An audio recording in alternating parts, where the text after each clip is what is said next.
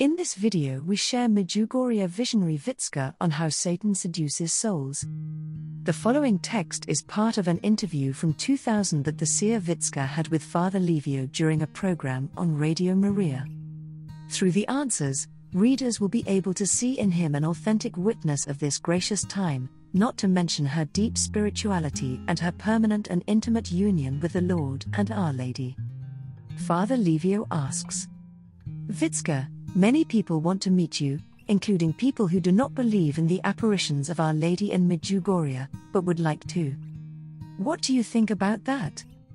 Vicka responds, we believers should be more aware of how immeasurable the gift of faith is and feel the need to devote time to prayer every day and be a good example to others. The excuses offered by unbelievers who think that God should intervene directly are invalid. It takes a personal commitment of each person to gain God's grace, and God, who is a Father full of mercy, will not fail to answer us. God is infinite love. So, with prayer, we should strive to know the revealed truth and stay away from evil. Unfortunately, Satan is a tireless seducer. He hides evil under a good appearance. He tempts people, especially young and weak families today, forcing them to prefer fleeting joys, which undoubtedly lead to tragic misfortune. Father Livio asks, how can we live this time of grace? Vicka responds, Our Lady has said several times that this time of the Jubilee year is a moment of great grace and that she would like to give us many more messages, but she cannot because we have not listened to the ones she has already given us. We have lost that initial fervor.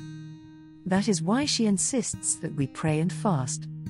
She hopes that we will choose to listen to her. The Lady is very patient.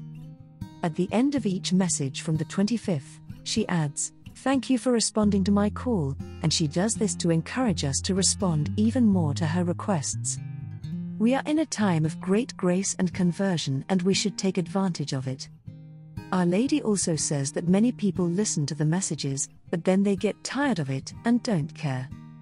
She is happy when we take the messages seriously and live them day by day, little by little, with constancy, instead of listening to them with great fervor and then forgetting about them. You should not worry about tomorrow, but worry about living God's will today, because this moment is the most important in our earthly existence, today and not tomorrow. Satan is a tireless tempter. The evil that hides behind a good appearance and tempts people with fleeting joys that can lead to tragic misfortune.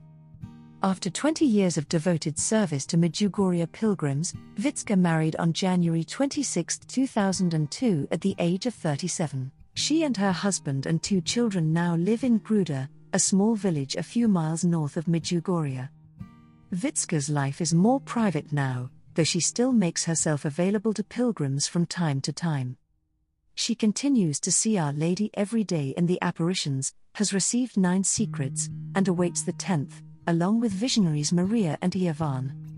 She continues to suffer for the plans of Our Lady to be fulfilled, though we will never know for certain, as that smile will always hide the cross that she carries.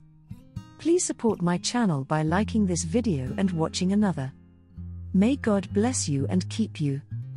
Our Lady, Queen of Peace, pray for us.